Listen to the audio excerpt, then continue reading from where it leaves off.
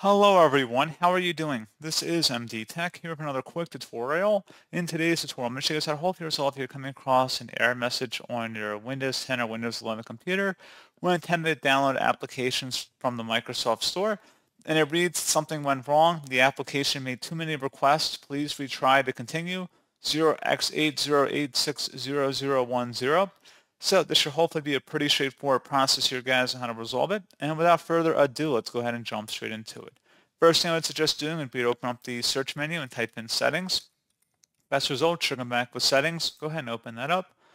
Now, on the left side, you want to select time and language. And then on the right side, you want to select date and time. You want to scroll down where it says set time automatically, and you want to toggle that to the on position. And give that a moment.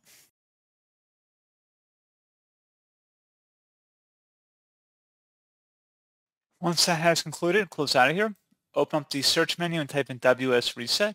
Best match should come back with WS Reset. Go ahead and open that up.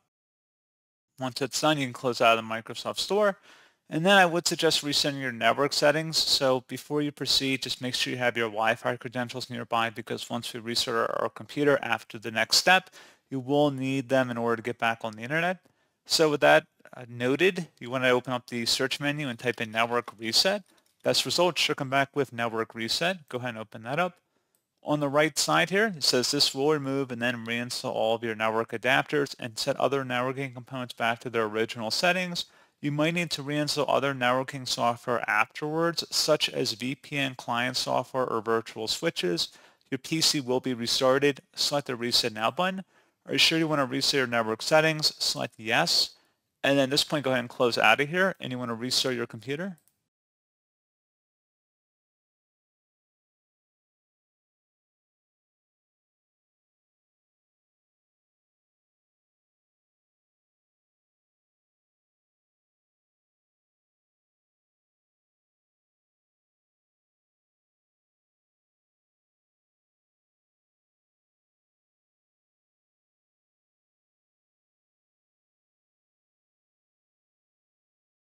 And there you go, guys. Hopefully this pointer issue has been resolved. And as always, thank you for watching this brief tutorial. I do hope I was able to help you out, and I do look forward to catching you all in the next tutorial. Goodbye.